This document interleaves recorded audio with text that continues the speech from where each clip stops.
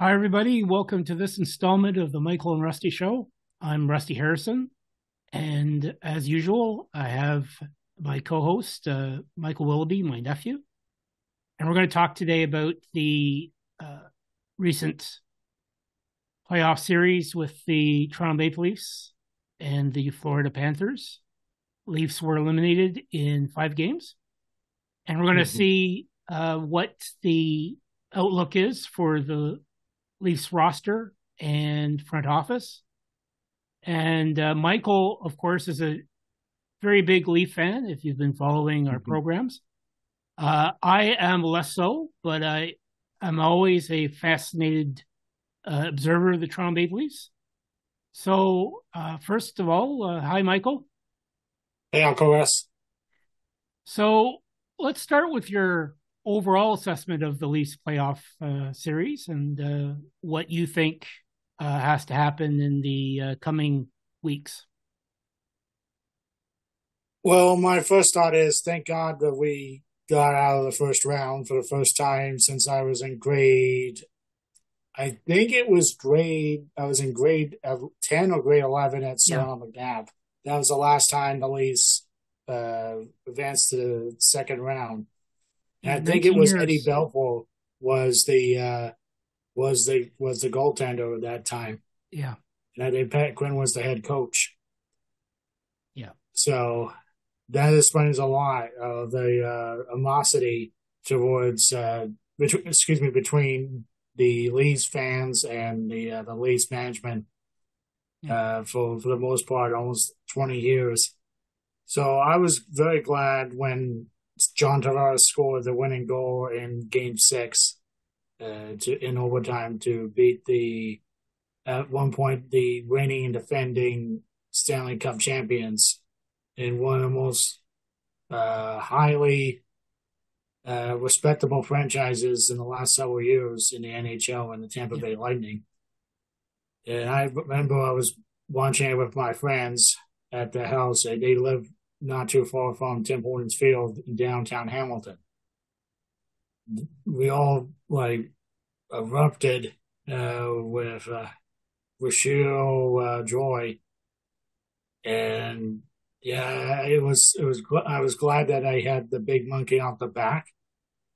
But at the same time, when you looked at the Boston Florida round one series, and I really thought it was going to be Boston that was going to beat Florida, but they left the guard down, and they had the opportunity that by I think it was Brad Marchand breakaway in Game 6, I believe, or Game 5, yeah, and they could have sealed the series. But Boston was the grand definition of a choke hazard now because of what happened in the playoffs, given the fact they won 65 games in the yeah, regular season, best in NHL history in an 82 game schedule.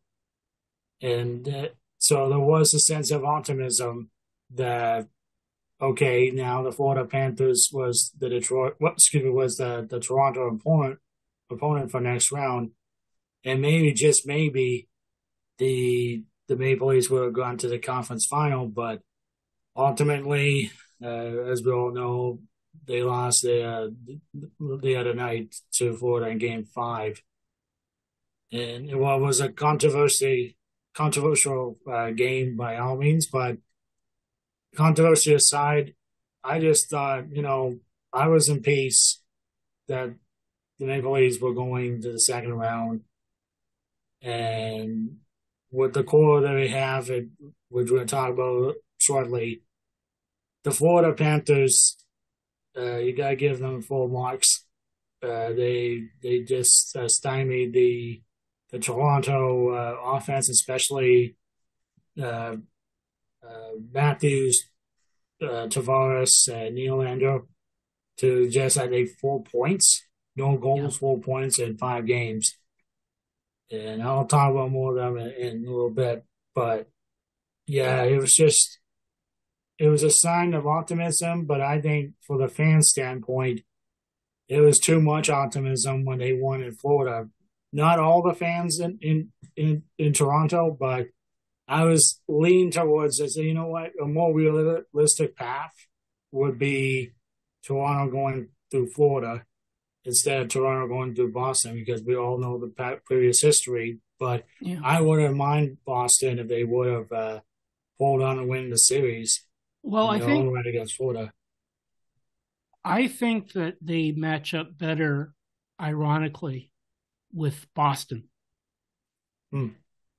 But there was some psychological issue that was causing them to not perform well. Yeah. Growing up, I mean, a good example of this would be, again, using Boston. I would say the New York Rangers in the for the majority of the 1970s actually had problems with Boston. There was one series that they did win, but Boston had their number historically, and I think you can say that with what we saw over the years between Toronto and Boston in this decade. The whole history of collapses. The Game 7, I believe it was 2014. Was it 2014? I think so. I remember. Yeah, it was. Well. It was in that range anyway.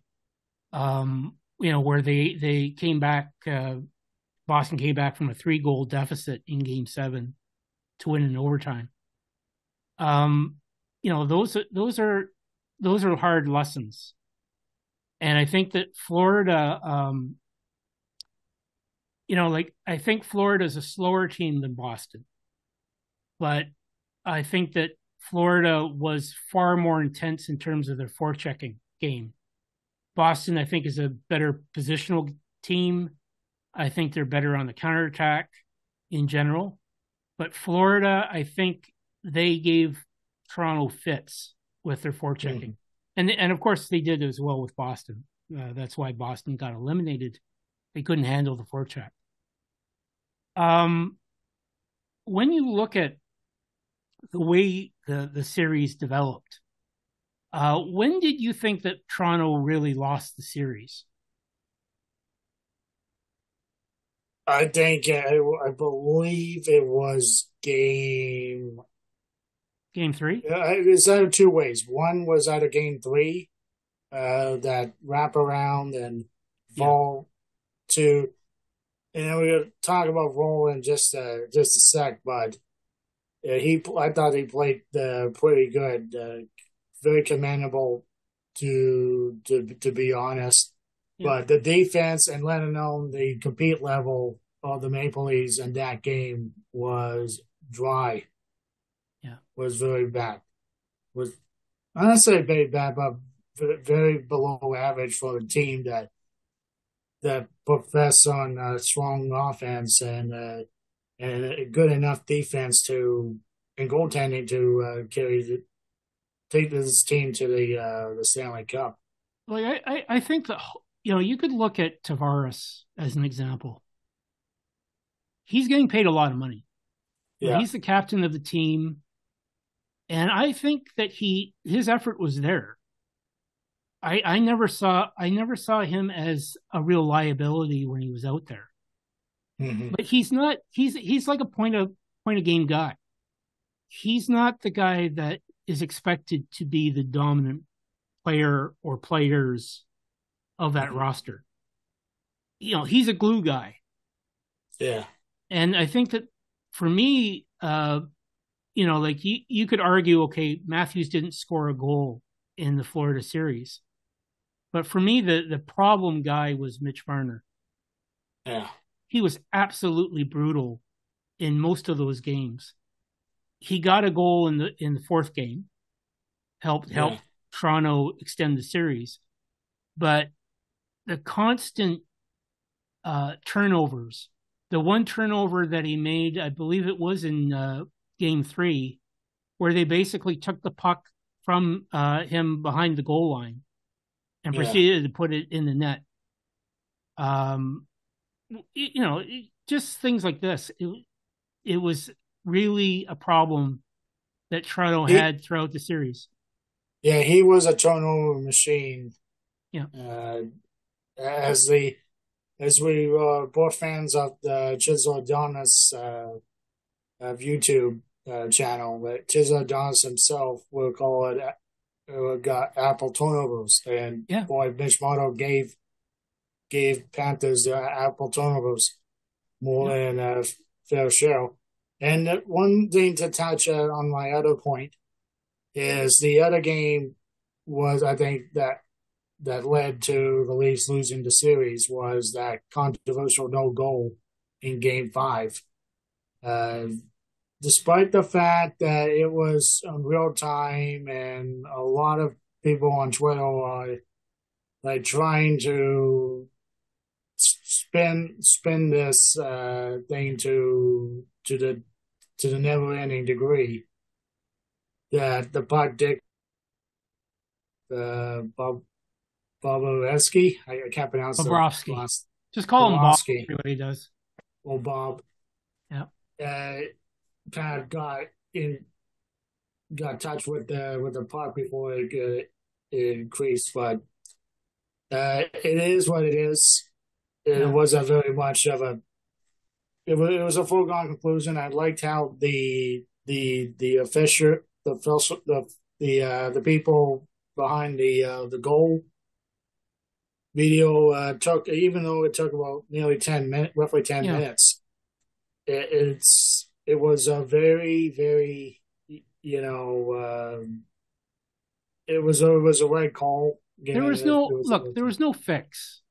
I mean, I've read some stuff online that it was a fix. Okay, and let's be clear. Toronto is a money machine for the NHL. Yeah. If there's any Canadian team that would be favored by the NHL to make money in a playoff series, get a playoff run to the Stanley Cup final, or to win the cup, it'd be Toronto.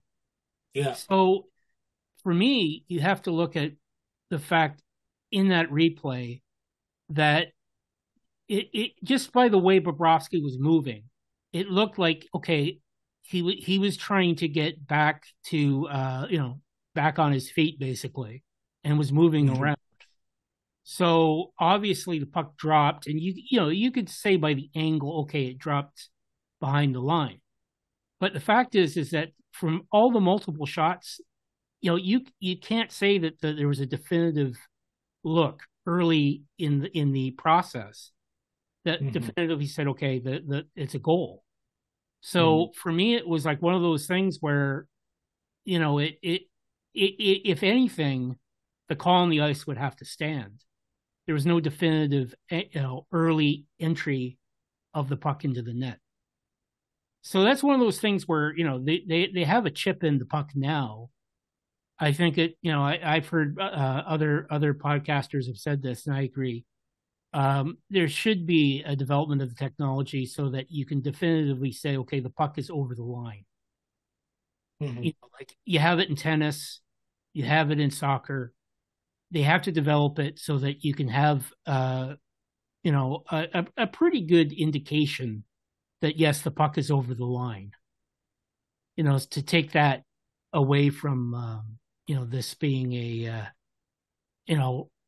half the time we see the camera angles and you only see the back of the goalie and you see his butt, right? You don't see the actual puck on the line itself. And they should be doing something to change that, I think. In terms of the refereeing, in not just the series that we're talking about tonight with the Leafs, but overall, what do you think of the overall refereeing going on? Like the entire NHL? Yeah, in general.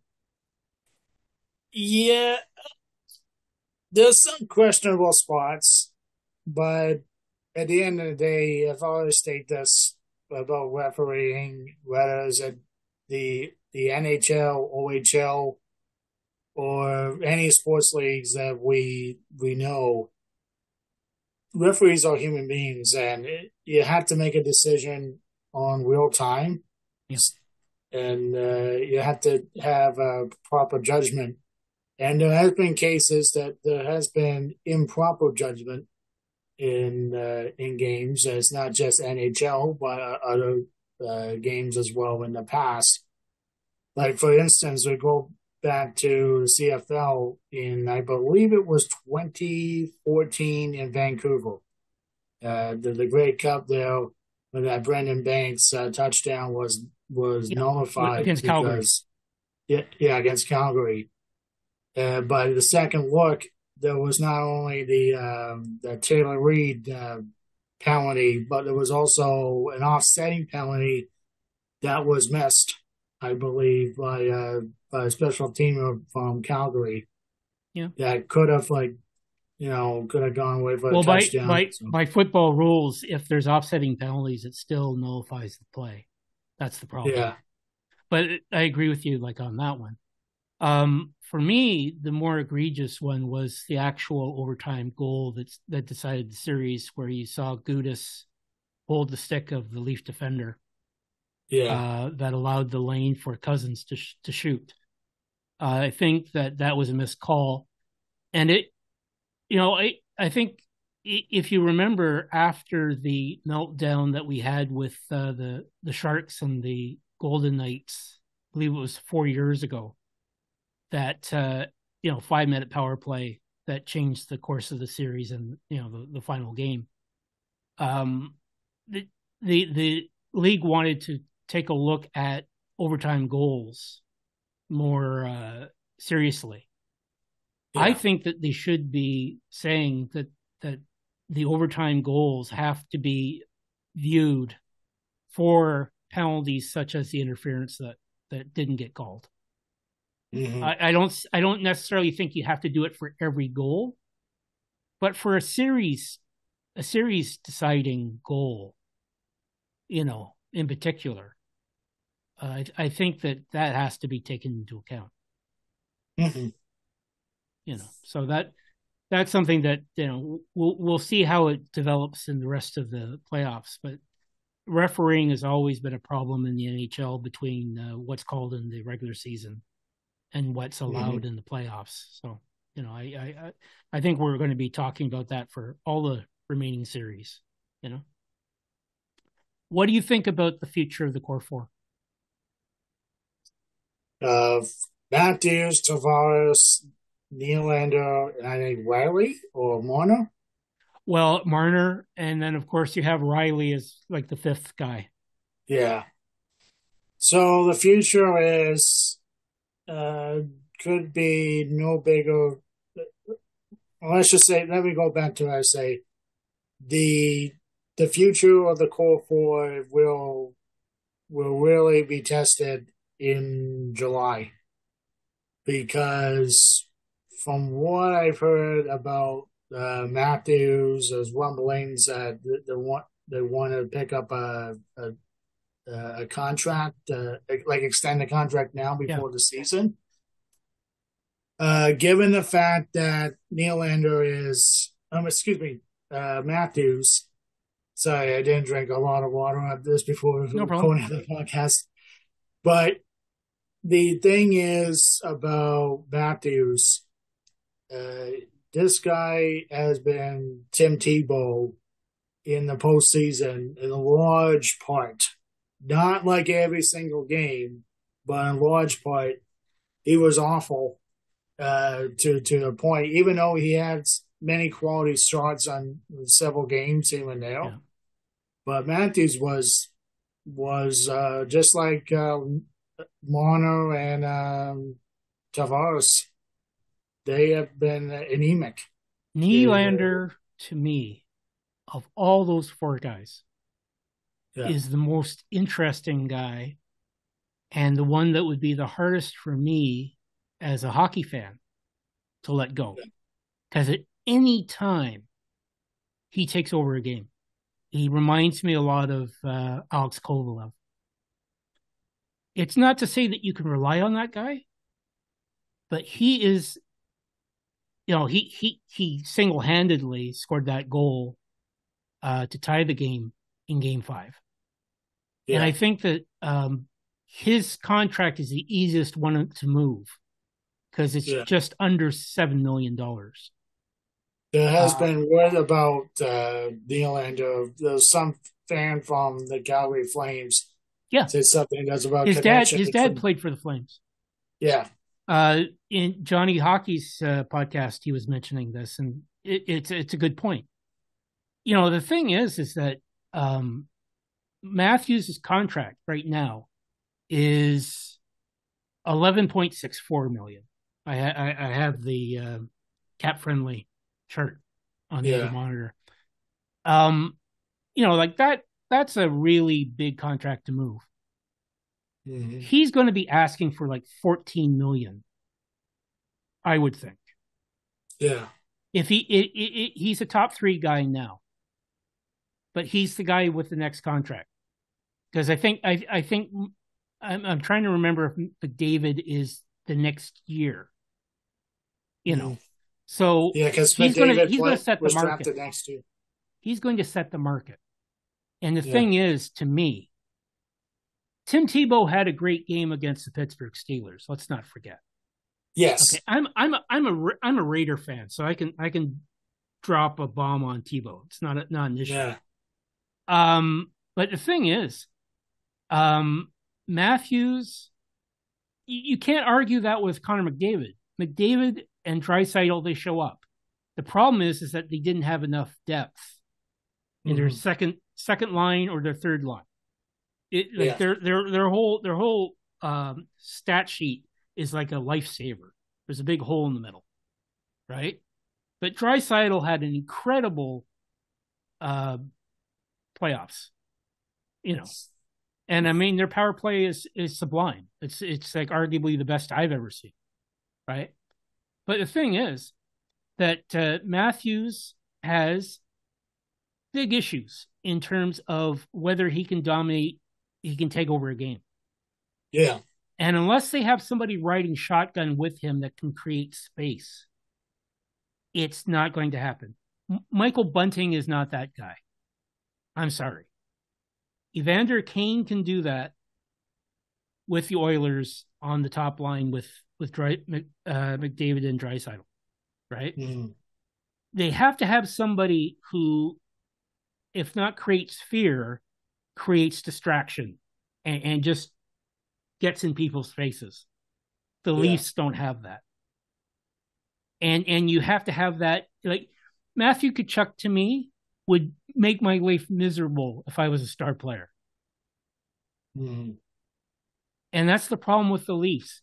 Ryan O'Reilly was that guy that they tried to get. He's a great player. He's not that guy. He's not the guy who's going to create space for the other. You know, he's a defensive shutdown guy. He's a 200-foot guy. Every time I see Matthews go into a corner and try to butt check the other player, not put a shoulder in or anything like that, it just drives me nuts. And I'm not even a Leaf fan. I don't know about Marner. John Tavares at least will muck it up a bit. Yeah. Nylander, I don't think anybody ever expects him to do that. But at least he gives it a go. He can get some turnovers, right? Yeah. For a top 4 group, they've been the most disappointing I've seen in years. Yeah. This was with just a quick point about that. Yeah. This was the most tough to watch than any other season, any other playoff run, because there was so high, expectations were so high for those guys, and they couldn't bother to get an antidote and be the driving force that they're entitled to have based on their salary. Yeah, I think Keefe should be fired. Mm-hmm. Dubas, I think, is worth keeping if he Yeah, makes trades. I don't know what they'll do with Shanahan because he's been there too long for no results. yeah, And I'm a Red Wing fan, as you know, so I love Shanahan. yeah, But they've got big issues, and Keefe is the biggest issue for me. yeah, Um, you cannot play a possession game and not be able to consistently drive through and score. yeah. They have no forechecking game that's consistent. No. They don't make enough turnovers in the neutral zone. Quite often during the season, they're capitalizing on breaks, and it's far easier, of course, to make odd man rushes from your end in the regular season. But it doesn't translate to playoff hockey. No. Noel Acciardi, I think, is one of the best pickups that they've made. And he doesn't have the top end talent to translate into being a playoff guy.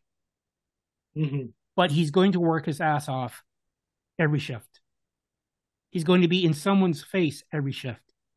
I respect that. I respect the newcomer late season newcomer Knies. Matthew He Nice. was Matthew Knies. He was really really good for the Leafs in this short time. Like they said, right? Um, I forget. I don't know if it was on the Sportsnet telecast, but there were people talking about this, and a number of shows were talking about this, and I agree that he is the type of guy that he'd be an improvement over Bunting for sure, absolutely. Mm-hmm. But again, he's not. He would be a guy like I could see him being a top 6 guy if his offensive potential that I've heard about, develops. He could be a top 6 guy. He could be a second liner for sure. Yeah, he's definitely an improvement in terms of the playoff effort because they've. I'm trying to think. Like it would be like Pittsburgh. It would be like Pittsburgh after Ron Francis retired. Kevin Stevens left. In the mid to late 90s when it was still Lemieux and Yager, right? Mm-hmm. They got soft. They really did. And you can't win with top end talent unless you have some glue. Yeah. Like if you played 1980s hockey with Wayne Gretzky and Yuri Curry, yeah, you had Dave Semenko on your top line a lot. But in key situations, it was Messier, it was Anderson, it was guys that were constantly in your face, constantly driving, going to the net. And that's the biggest thing about the Toronto Maple Leafs. When I was when I was seeing all the success that Detroit had under Mike Babcock, net front presence, that was always talked about, going to the net. This team does not going to go to the net enough. They simply don't get to the spaces where you score. Yeah. It's they're trying to be more finesse than anything else. How many times in the series did you see Wall or Samsonov comfortable going out of the net, having a defenseman seal a guy off? Very little. Very little, yeah. TJ Brody disappointed me. Mm-hmm. Like, he was inconsistent. I thought Riley was head and shoulders above any of their defensemen. Yeah, if the Leafs would have been gone all the way to the to the Stanley Cup, Yeah, and I think Riley would have been an early favorite to win the Conn Smythe for because sure. this He was guy their best was player. unbelievable. He was their best player. And I mean, all the attacks, to me, and I watched so many Leaf games growing up, right? I wouldn't compare him to Boreas Salming in terms of talent, in terms of impact that he had on Mm-hmm. the game. But it's a similar story in terms of just the abuse that Salming got from a lot of people. Just a lot of prejudiced comments about Europeans back in the day, right? Yeah. But it's a similar story in terms of just the recognition that people give him now as a player on their team, as a leader on their team. He should be the captain. Mm-hmm. Like past, the next one after Tavares. He should be the captain, I think. Yeah, the way that he addressed the media after the press conferences, Yeah. especially the one today, the locker room cleanup. He likes the group, but he also he also mentioned that he wants Kyle Dubas to remain as GM. Yeah. And at the end of the day, I don't know if it's a exact quote from Morgan Riley, excuse me. Um, he did mention to say that at the end of the day, at the end of the day, players the results came from the players, not from the He took responsibility. yeah. Mitch Marner, throughout the playoffs, whenever things went wrong, whenever he was asked by the media, he either said, "We don't listen to you," or he deflected. Mm. And you cannot win cups with guys that deflect. Yeah. I don't care what position they play. I don't care where they're situated, except if you're getting paid north of $10 million in today's NHL and you're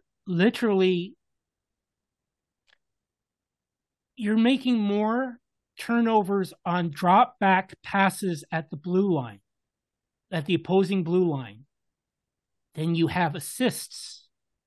Mm-hmm. And you're 100-point producer for your team. Yeah. I think that if he went to another team, and it's been said by other people, but I absolutely agree. If he goes to another team, he could be a megastar. Yep. But with the people that he plays with, his game is weak. Absolute weak sauce in the playoffs when he's facing down hard forechecking. Hard back checking. Quick note. I remember when Mitch Marner was with the London Knights, and you said about star quality, like a superstar. Yep. He was the London Knights driving force. Like, he scored goals. He was a major point producer, leading the Knights to the Memorial Cup back in 2015, I believe, 2016. Yeah, but who's the coach? Dale Hunter. Dale Hunter, and if you follow the London Knights, especially the last 15 years, you know what kind of a coach Dale Hunter was. Yeah. Is he's a hard nosed, no nonsense kind of coach that will give you an earful if you make bad plays. That's why he's one of the best coaches in the history of the OHL. You you cannot you cannot do this year after year and expect a Yeah. different result. At a certain point in Toronto, in Montreal, I wouldn't say Vancouver because they've just had a terrible history, but Montreal and Toronto in particular, Yeah. you cannot do this year after year and Yeah. expect it to work. It never does.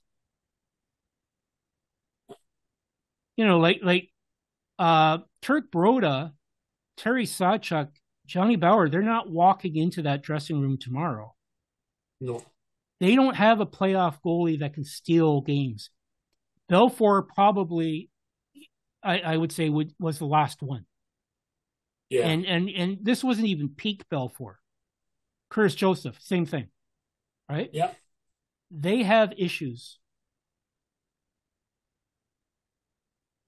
and they have to deal with. They have to. I think that there's going to be a shakeup for sure, and it's probably going to be Keefe. Yeah. He's gone. Yeah. They should have had Pat Burns kind of coaching for this kind of series because from what I've heard in the history, he was a nonsense coach, no nonsense coach, and he will toughen you guys up, and that's what the Leafs should be getting in the next head coach. So, from what we've been talking about, there are tons of questions. One aspect that came up in the last couple of games that I think I'd like to get your input on is the way Joseph Wall played coming in to replace Ilya Samsonov. How do you feel about his performance, and what do you see his future as being? I believe he has a shot at cracking the starting roster next year. The way that he played, the way he composed himself was really good. It seemed that every time there was a challenge Florida was throwing at him, I think Joseph Wall was really capable to live up to the task. There's literally a need still in goaltending. Like you mentioned earlier, that the Leafs do not have a playoff goalie or a goalie that's capable of performing in the playoffs since Belfour, and earlier than that, it was Curtis Joseph. Yeah. But if Joseph Wall gets more nurtured in the Marlies organization, with the Toronto Marlies as they are now in the North Division final as we speak. Yeah. This guy should get a lot of reps for the Marlies in the coming games or so if he does go back to the Marlies, which I think he will. But nevertheless, I think Vol, given his short stature in the postseason and in the regular season too, he won a handful of games too. I think he should get a crack at the starting lineup. I don't know about the starting netminder role, but it's just up to what the Leafs organization, the brain trust there, whoever will be after the going to camp, like after the off season. Like I could see, going to get us. I think Vol should get a look, but I do think they do need to get a goaltender that has playoff experience. That's no fault to Samsonov either, because Samsonov played his butt off in round one, and then in round two he came up well short because of the freak injury. Yeah, like I don't think that from what I saw of Samsonov, like my initial feelings about him, I was skeptical, and he actually played pretty well overall. Yeah, I would say, but I don't think he was I don't think he was a difference maker. I think that's fair No. to say. He had his moments in the Tampa series for sure. I think that Wall strikes me as a guy who's kind of like in the Mike Liut mold. He plays pretty quietly. His size is a big advantage over most goalies. Mm-hmm. And I see potential. He's not Justin Pogge. No. Just from the eye test, I saw a couple games that he played during the regular season. Everything I've seen out of the AHL this year, plus obviously the playoff sample that we saw. Mm-hmm. So I think that there's potential there for sure. Yeah. What I want to finish on is just to get your comments on the gist of what Kyle Dubas said at his press conference today.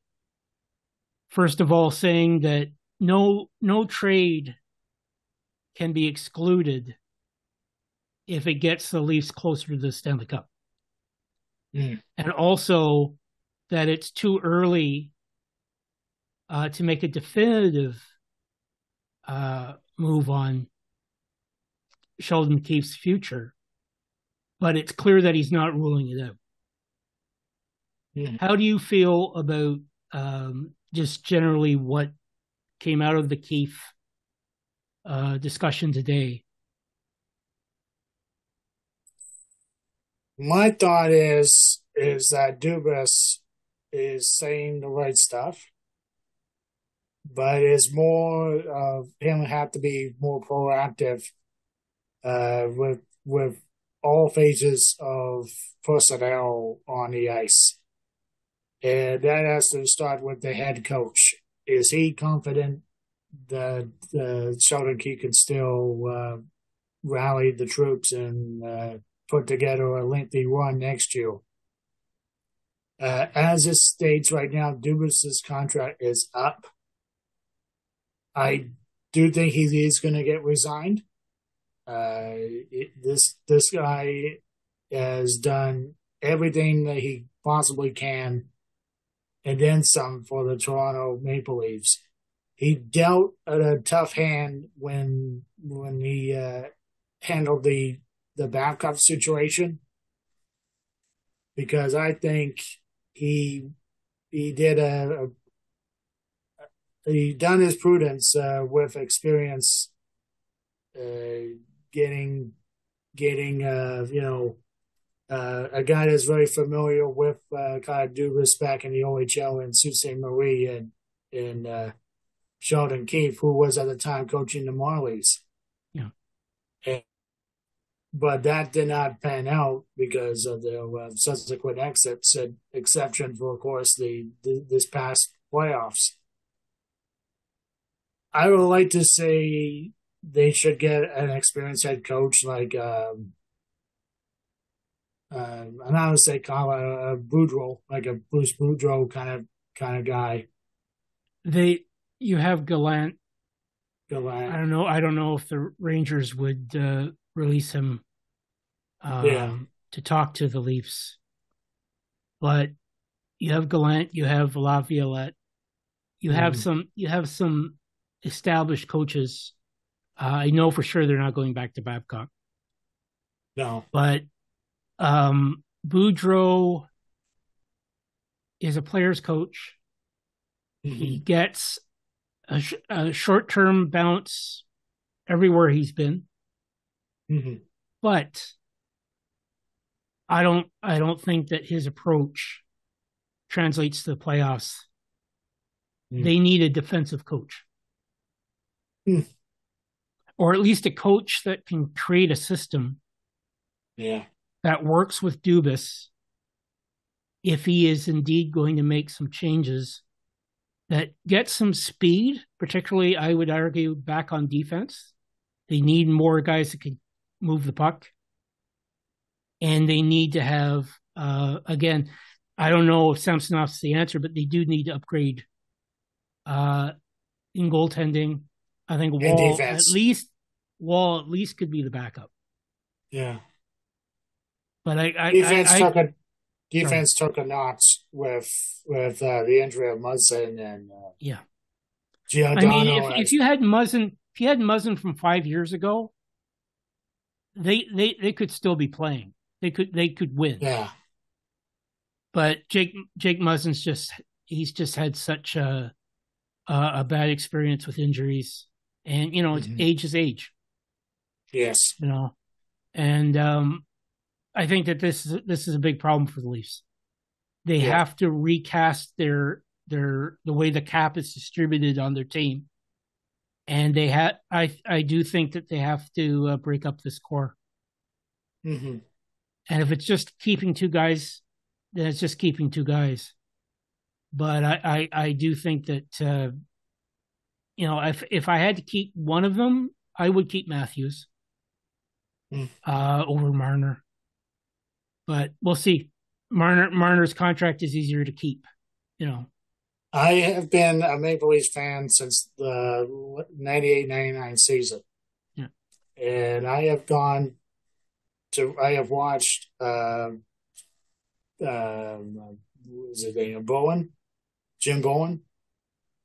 Like announced it on Sportsnet, TSN, and later on radio. And it was always glad to hear Jim Bowen's voice. And he's now looks like he is planning for retirement or the Leno departure from the Leafs, which is kind of a shame to an extent. And also, let's not forget about the Maple Leafs drought with the Stanley Cup. There's been 56 years and counting. And I would love to see the Leafs win it once in a lifetime. And I thought this group was, for the most, to a good degree, was going to get it done. But they couldn't shake off the bad playoff vibes. Excuse me.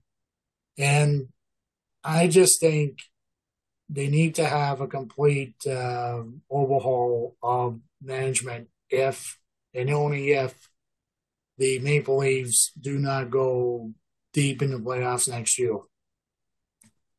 At the very least, like Dubas should get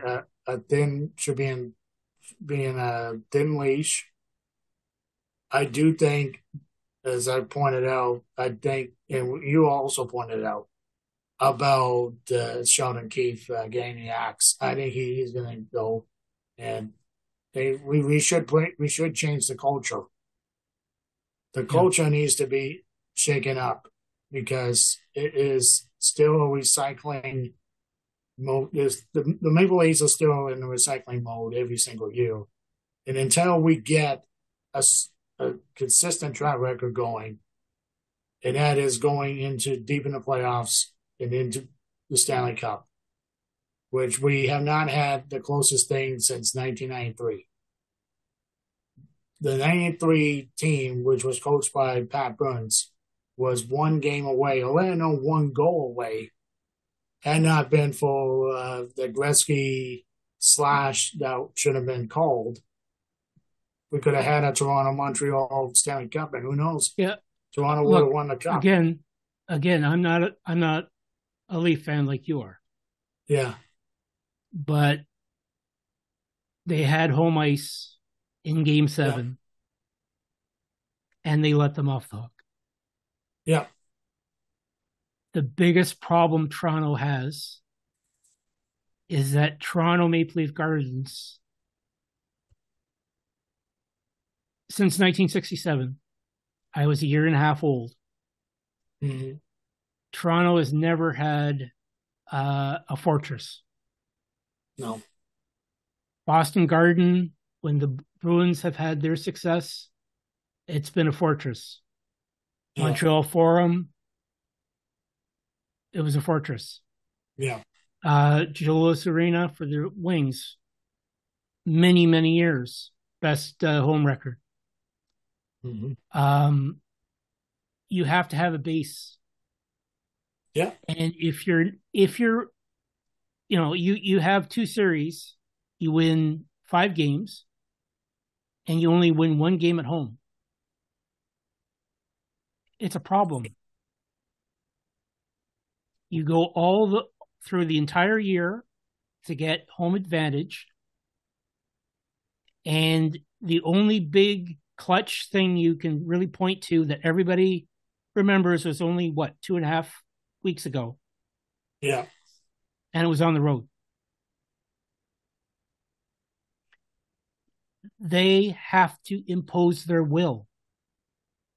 The only way you can get Leaf Nation to get behind that team, and look, I grew up in Hamilton. Most of my life I was in Ontario. The Leafs fans are dying for a winner. Yep. You're dying for a winner. Yep. And when the Leaf fans are excited, it's an amazing experience. Even if you're paying $500 for the best seats, well, the best seats in the top, the top deck. But, to me, it just, the only way you translate into being a success in playoff hockey, ultimately, you have to have clutch goaltending that pulls out games that you shouldn't win at least once or twice in the run. Mm-hmm. And then you have to have guys that consistently show up throughout the lineup. And really, you have to have depth scoring. That's a big, big factor. And the Leafs simply didn't have it. Mm-hmm. And they haven't had it in years. People used to criticize the team in the 70s. People used to criticize the Sundin days of the late 90s and early 2000s. Again, I'm not a Leaf fan, but those teams had grit, and those teams did show up in the playoffs. They weren't successful, and we look at the 70s teams; they had some horrendous regular seasons, but Roger Neilson, the late 70s, those teams showed up, and they often upset teams in the playoffs. The Islander upset in '77 with Lanny McDonald's overtime goal. That's a perfect example of that. This team doesn't beat the teams they should beat, and they don't show up in the clutch when they have the ability to impose their will, particularly on home ice. And for me, that's ultimately the legacy of this core. Mm-hmm. So, if you're a betting man, what are the odds of Sheldon Keefe being the head coach next year? And talking about percentage-wise, I Yeah. think well below 50%. I think it's probably 35% realistically. Okay, what about Dubas rehired as GM? I say 65. What about Dubas replacing Shanahan as president?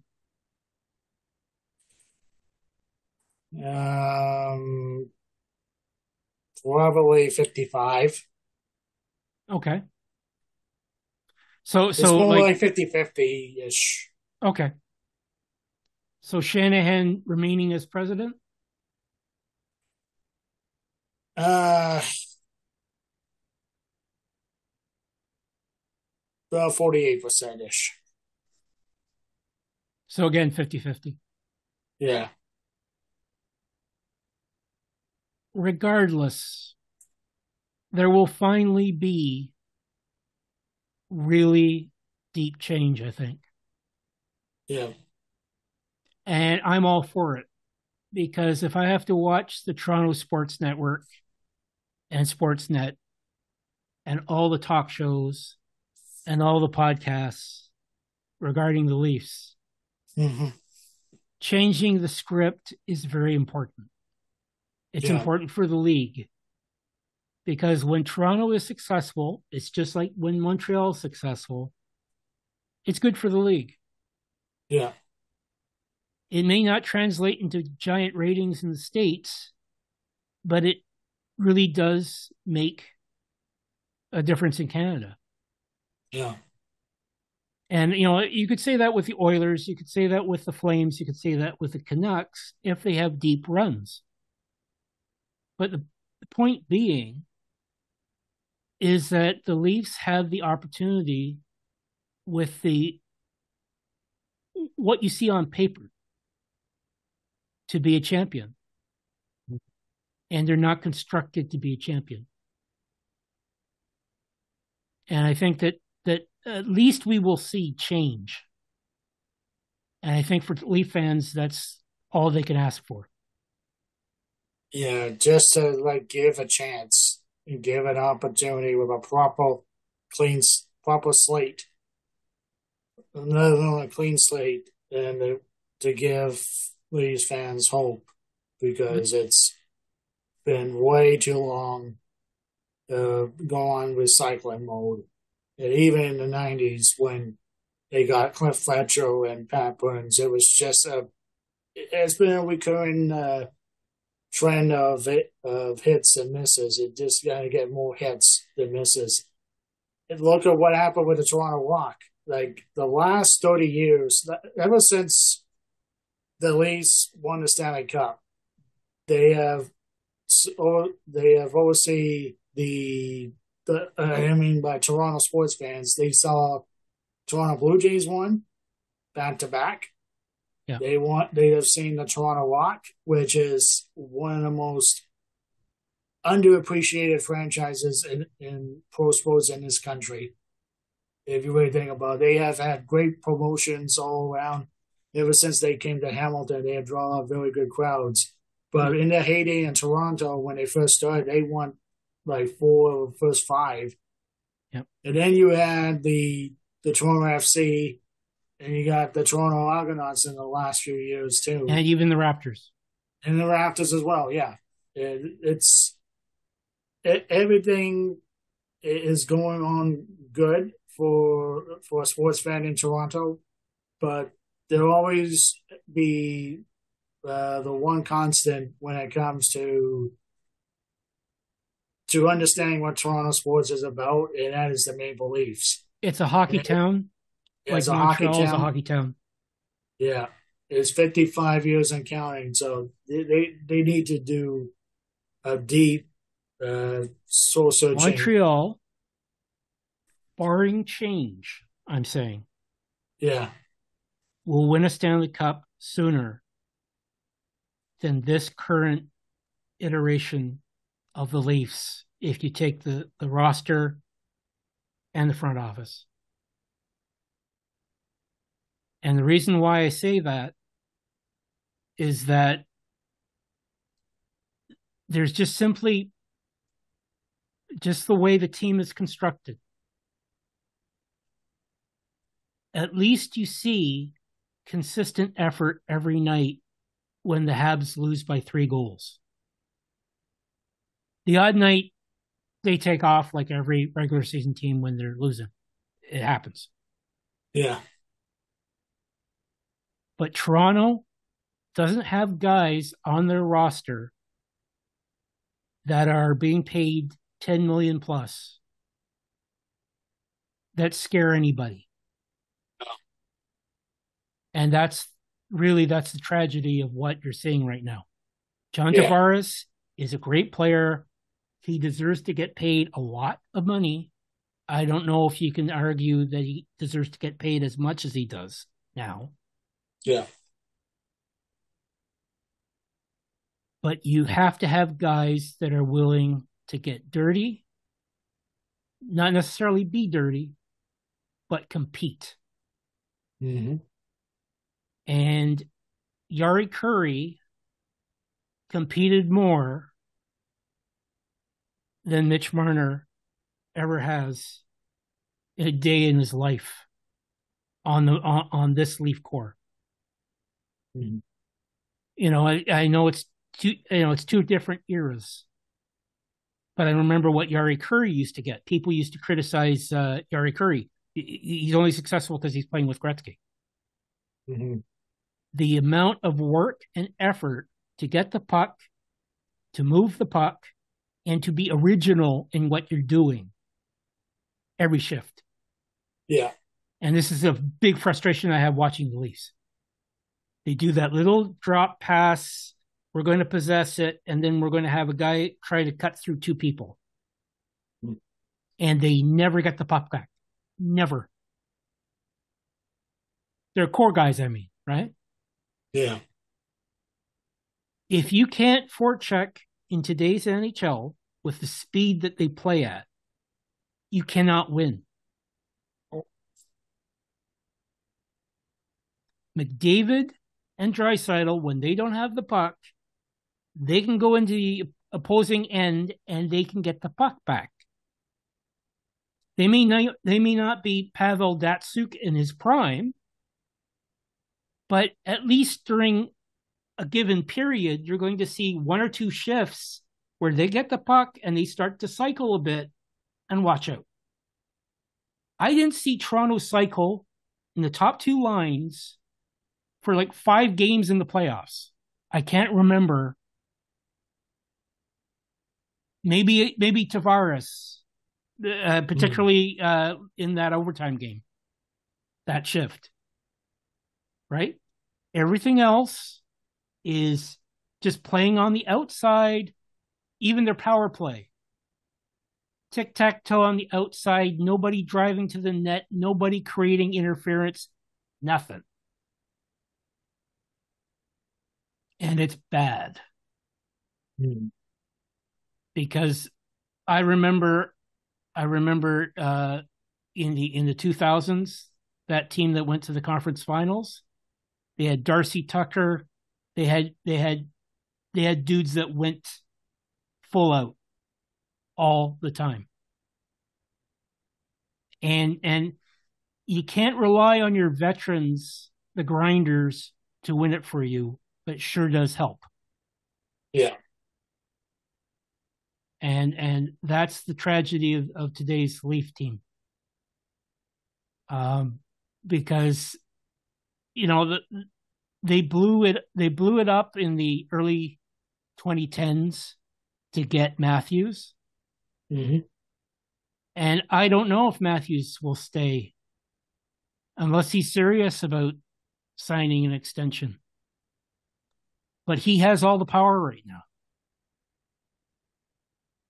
And like for me, if he doesn't sign in the next month, or he doesn't give them a number in which they're comfortable negotiating into the following season, Mm-hmm. they're going to have to decide whether they move on Matthews or they move on Marner. Yeah. But I think it's one of those two guys. I think Nylander is a wild card in this. He's the easiest guy to move. And you want to keep Matthews, I think, if he's willing to stay. Yeah. But they've got to be very careful. Because a free agent, it's been talked about by a number of people, but the free agent pool for this year isn't that great. Mm. There isn't like a top tier guy that's going to be a difference maker, really.